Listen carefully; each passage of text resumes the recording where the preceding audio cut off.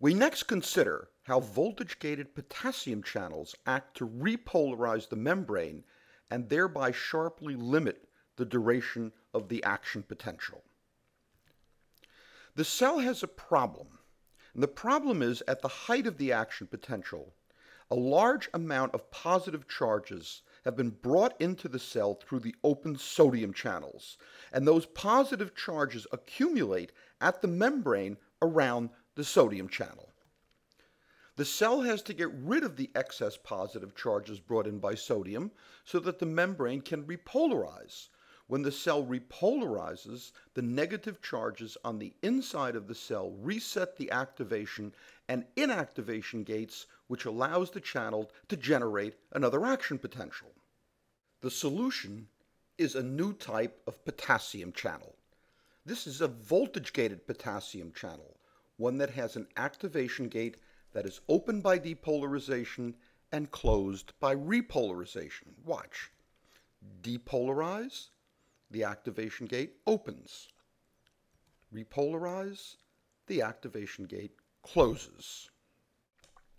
The activation gate on the potassium channel is just a little slower than the activation gate on the sodium channel.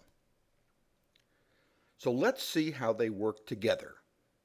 First, depolarization opens the activation gate on the sodium channel, and then a moment later the potassium channel. Repolarize, and they close. Now we want to look at the flow of ions through these channels as they open and close, and how that affects the membrane potential, which is going to be plotted at the top. So we first depolarize the membrane, and you can see the membrane depolarize at the top there.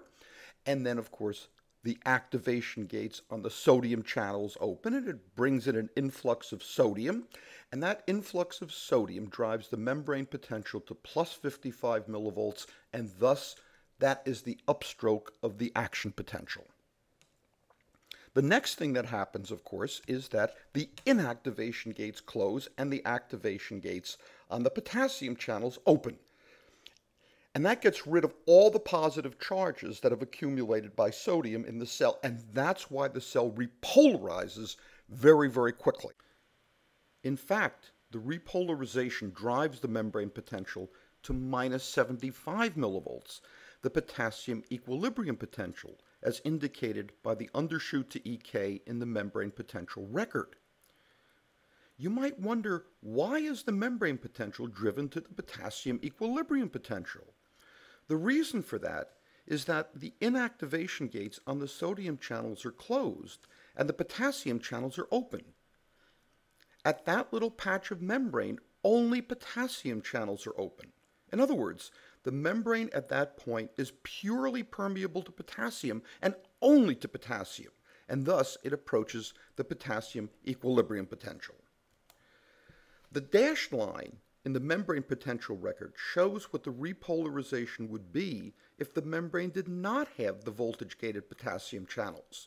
The membrane would take a much longer period of time to repolarize. That is the whole point of the voltage-gated potassium channels. They act to repolarize the membrane quickly and thereby sharply limit the duration of the action potential. Since the membrane is now repolarized, the channels now reset, and the membrane potential then reverts back to its normal resting potential within several milliseconds.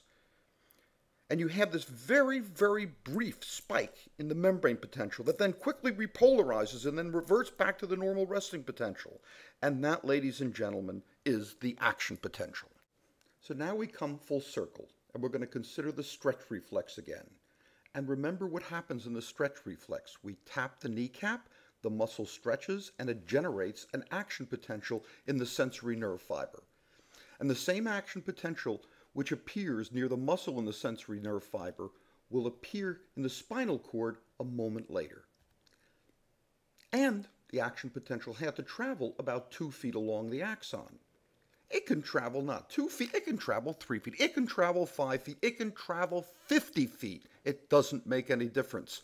And the reason is because the action potential is reproduced all along the axon by the action of the voltage-gated sodium and voltage-gated potassium channels. And the action potential had to get there fast. And the speed of propagation will be considered in another lecture because, as we shall see, the speed of action potential transmission can be adjusted in a variety of ways.